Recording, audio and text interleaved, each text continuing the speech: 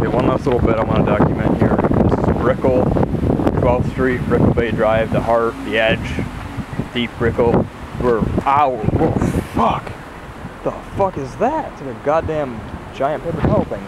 Anyway, this looks, oh, it rained. Ooh, the road is wet. It rained. Yeah, okay, yeah, well, yes, it did. Yes, it did.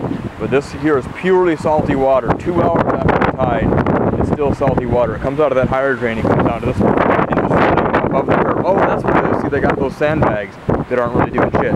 Well, there's no water coming up here unless that's just wind. Anyway, this is 100% salt water. This is not anything to do with rain, except that it might have been added to a tiny bit by rain. And the next block over doesn't flood as much as this one does.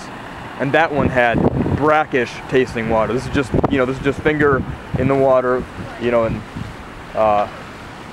taste testing it basically. It was minorly salty there one block over, and this low block here, the water was well up onto the sidewalk. I didn't have time to stop, take pics. But anyway, so there it is, still hours later, complete salt water. You see the wet road? Yeah, salt water. It does not rain at all. It just like the high tide this morning. It rained right after the high tide. So everyone thinks it's rain. That has anything to do with rain at all. It is 100% salt water. It is the ocean, bay, whatever you want to call it, coming out of the drains. Here they don't have any pumps yet. We'll see how that plays out.